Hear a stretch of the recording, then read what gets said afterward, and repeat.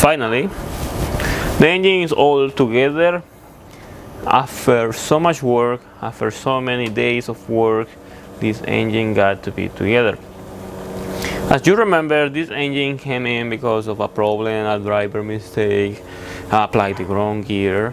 And if you wonder how expensive is this mistake, well, to give you an estimate on how much money did we invest on this truck to fix that mistake, it's nearly $27,000. That is a lot of money. And I'm going to tell you what was replaced on this engine.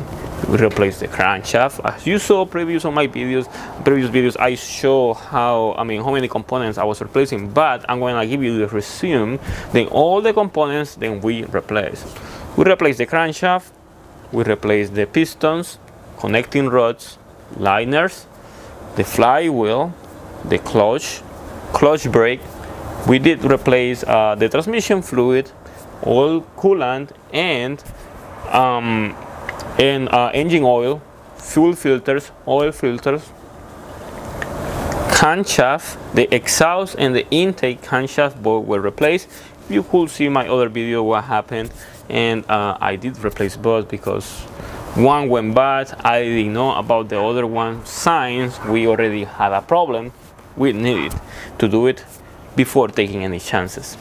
We did replace the rear main cover. We replaced the front main cover. We replaced also, let's see what else we did replace, the oil pan as well. It broke the oil cooler, the seals of the oil cooler, the fuel pump, and let me remember what else. All the gaskets, all the main gaskets of the head and everything then comes with a cylinder head gasket kit. Let's see, all the main and the rod bearings. I don't remember what other components, but the point is, like, we replaced so many components except for the head. The cam housing is still the same, engine block still the same, fuel module, oil module, air compressor, the crankcase filter, the oil separator, starter, AC compressor, and alternator, and some other components like that. Can you imagine? We already invest $27,000 on this truck, and there's still so many components that we didn't replace. And still there are many things that need to be replaced soon, because you know this truck has already like 700,000 miles, so other components are gonna go bad. But the point is this: a mistake like this can cause you to spend $27,000 or more or less, depending on the damage. Sadly, this truck is not worth that much money. This is 2013. The owner of this truck bought it around like $13,000, like maybe like 3-4 months ago, something like that. He bought it very cheap, and the engine was running fine. I inspected myself and I was like, wow, this engine is pretty good. Everything was fine. By the price he paid, this engine was in a really decent shape, but it didn't last because of that mistake. So the major problem right here is that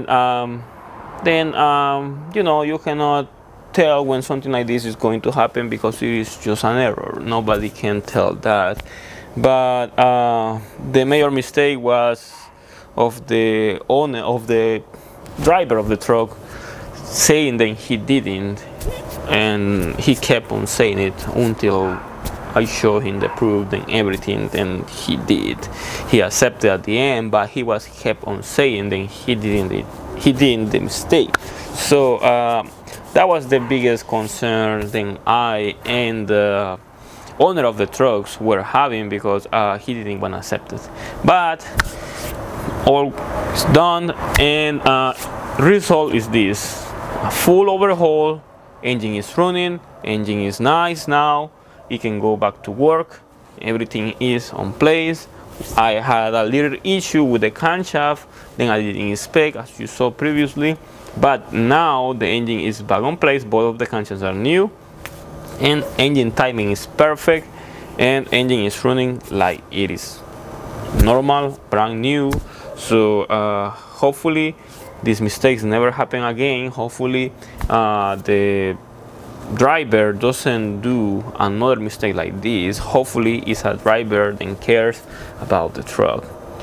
And one of the things I'm going to tell you is, then you saw at the beginning how I started this truck, and I didn't use any type of starting fluid or any type of pressure pumps or something, the primer pumps, auxiliary primer pumps that you connect to the fuel module to start the engine. I didn't.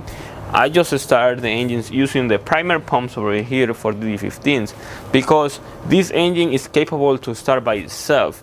If the engine doesn't start by itself, that means then there is a problem somewhere.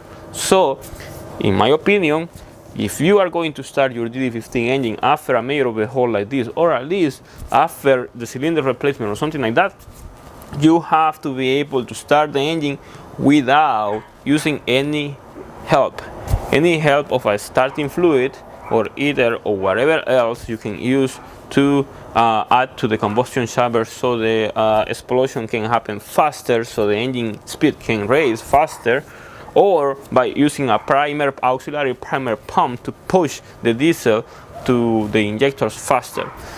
I believe that this is the best way, because everything works the way it's supposed to work.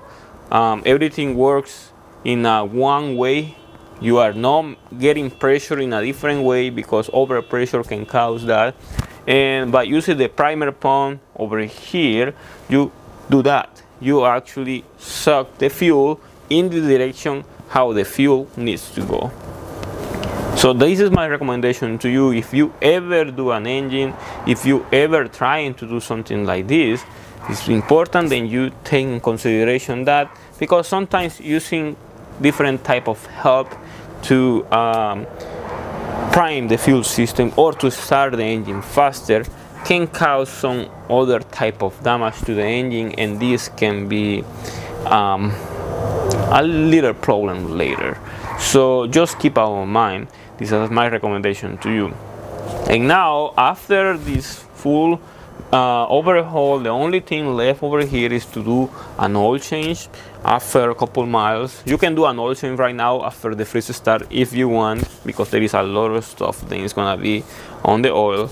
That is optional, but you also can run the truck for like 3,000 miles or less and then do an oil change, and that way everything in the oil captures gets drained as fast as you can, and then after that you are going to do oil change normally.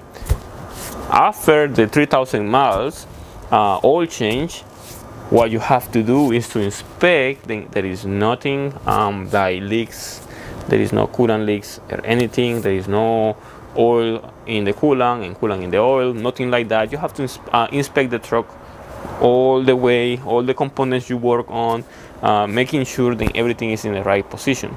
Nothing special, it is just double checking then the engine is still running fine after 2,000, 3,000 miles, because it's very important. The first miles of the trucks are the most important ones, where you are going to be able to see if there is a mistake that happened when everything was put together.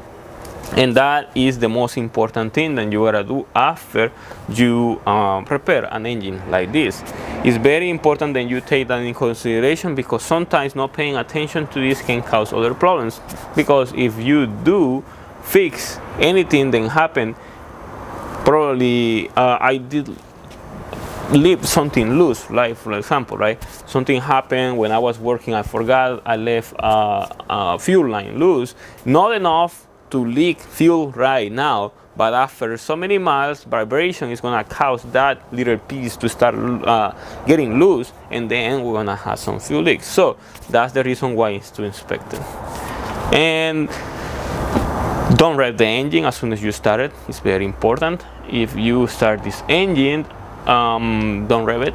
Wait until the engine gets warm and then you can rev it, because you know, you never know. It's very important to let the engine idle for a couple minutes, for a couple hours if it's possible, and then you can rev it so that way the temperature starts raising in the proper way. Nothing gets forced to work faster.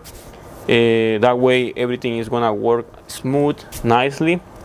Make sure that there is no checking lights on, any cuts, any type of warning lights. They are going to say something about problems with the engine. Make sure that there is nothing like that. If you have problems with the timing, as soon as you start the engine, that means that your timing is bad.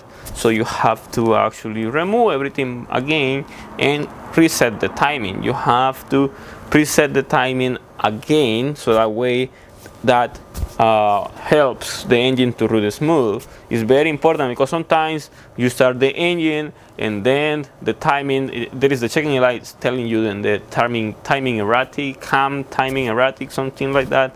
And if that's the case possible, then one of the crankshaft, the intake crankshaft in this case, it is out of timing, probably 1, 2, and that is enough to call that code out.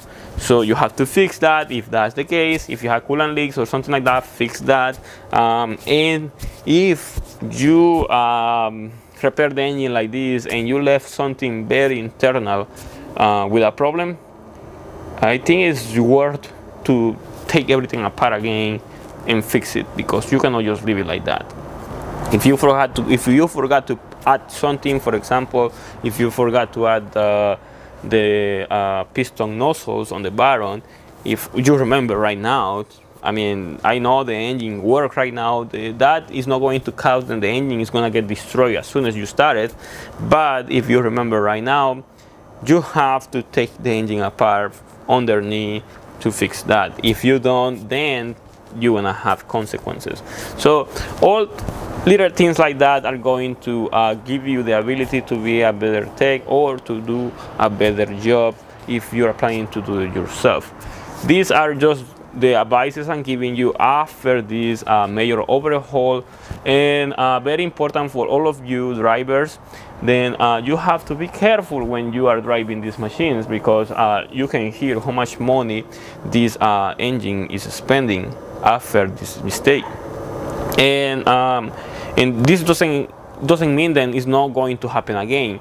It depends on the person that is going to drive it again to see if this mistake is going to happen. Probably it's going to be a different person, and this person has to be extra careful this time to don't do things like this, because after spending this much money and then something happens the same way again, it is going to be very painful for the owner of the truck, because the amount of money he invested on this truck is not worth on the vehicle. The vehicle is worth less than that, but it is enough to keep working around. He is going to make the money after a couple months working with the truck. The truck is going to make the money back, and that is the important. That's the reason why he decided to invest the money, and that will give him the ability to keep to give him a peace of mind, and this truck is going to be in a really good condition, instead of buying another truck, because he could buy another truck but he never know.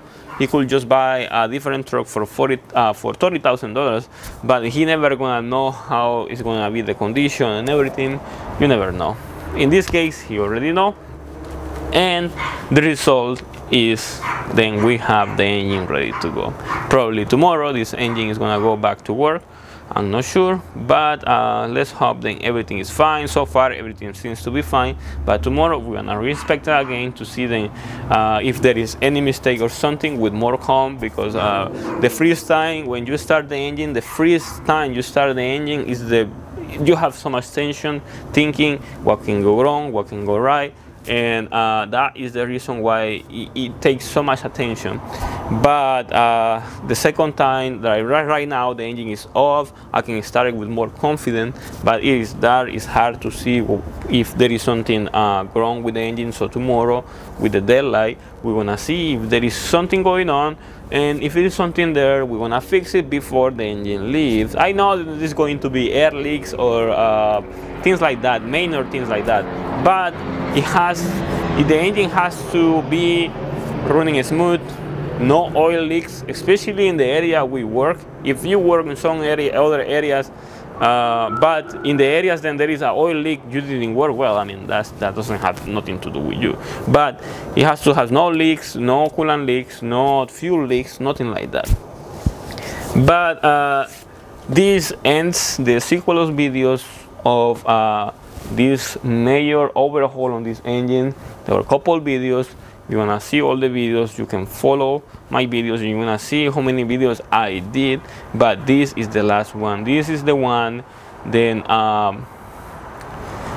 it's gonna end everything, and it was a success. The engine is running fine with no problems after spending a lot of money, which that is the way it gotta be. Experience is very important when you do things like that, and that is important then you do the same. If you are going to do something like this, if you are a mechanic and you are going to do a crankshaft replacement, don't just do it because you know. Do it because you are confident, and you take your time to do. You take your you inspect every single thing you do. As I say in my other videos, you have to do things like it is the first time you do it, so that way you don't do mistakes, because overconfidence makes you do mistakes. But I guess this is all. Hopefully we don't hear about this engine anymore. This engine goes away and never comes back, because that is the way you gotta be. And if it comes, well, probably it's gonna be for something else. I hope that's the way you gotta be. And I wanna give this engine terminated, not terminated because it's gone, terminated because the job is gone, and ready to work. It's ready to kill the streets right now with loads, and hopefully we are going to see it soon. And if I do see it soon, probably I'm going to do another video showing you the update on how the engine is running, so you can see what is the next step on how this is gonna go, if there is something else to do or something like that. But I hope you like all these videos I did about this engine, and if you didn't, make sure to comment below. You can leave all those comments. Probably you are going to give me some ideas and probably I didn't mention here, and that could be helpful for another video. If you have different thoughts, different experience based on these repairs or stuff like that, please comment below. Answers is very important too. Then you comment below, because if you comment below is important. That way we can interact each other, we can learn more things, we can actually add more content to the video that can be helpful for others. But if you wanna ask me something directly, go to Instagram, franciscoamaya, YouTube. Just be patient at the moment to answer the questions from me to you. Wanna help me? Go to the description of this video. I have details how to send support to the channel, so that way I can create content like this for you and give you more information about it. As always, thank you for watching, and stay tuned for more videos like this.